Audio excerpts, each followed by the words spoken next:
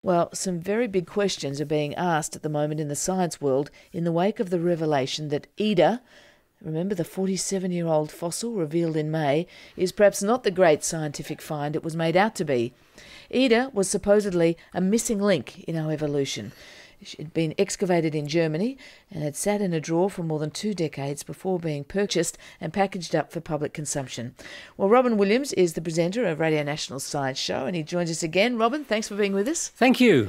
Robyn, the missing link that isn't. Tell us about Ida and Norway's self-styled Indiana Jones, who was behind it all. Well, wasn't it a huge fuss? I was getting press releases about the greatest revelation in science forever, and they didn't say published in the journal, whatever it is, but said, you'll see the film, you'll see the book, and then the revelation came out. And indeed, in May, we did see a film on television presented by David Attenborough, and there was a book by a friend of mine called Colin Tudge.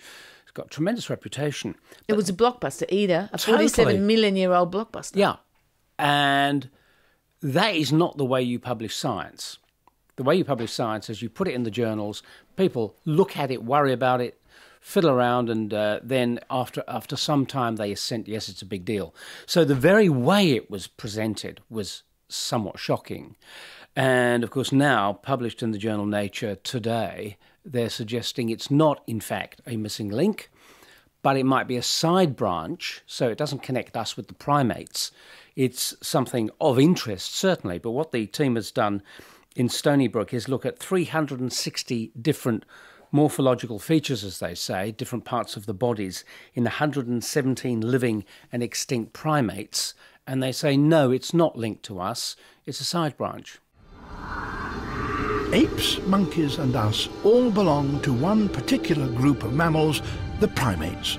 And the common feature we all share is 4 fingers and an opposable thumb, a characteristic we share with this 47-million-year-old fossil. Could we be related?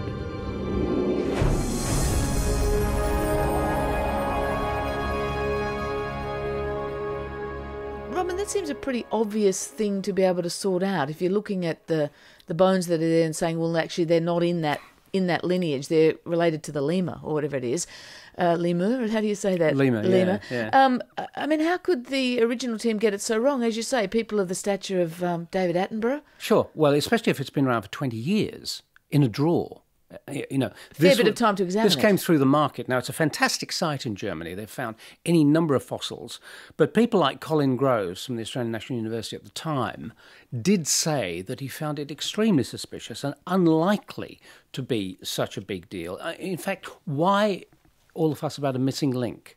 Who cares quite so much about the fact it might be way back 47 million years? You know, it's not as if it was 8 or 9 million years, which is the kind of connection that we expect with us and the apes, way back.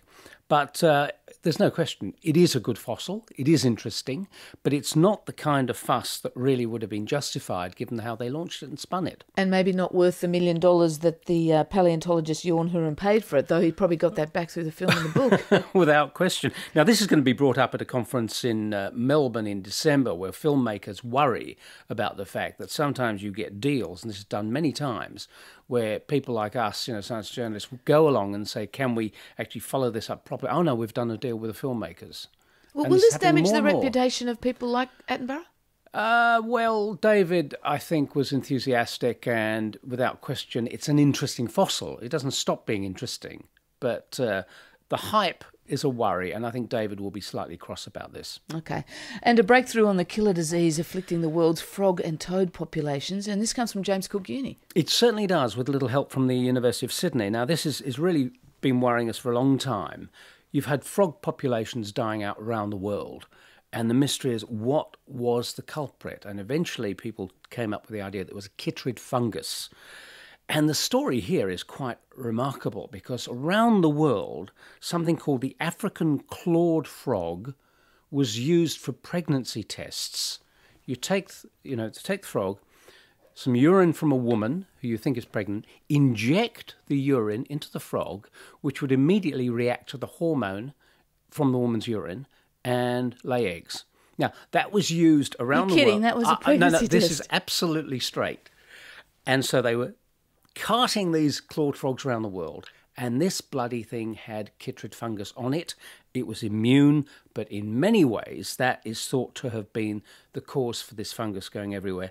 Now, the team in James Cook University are perfectly clear that they've done any number of tests and found there's the one thing about the frog skin that is so fascinating.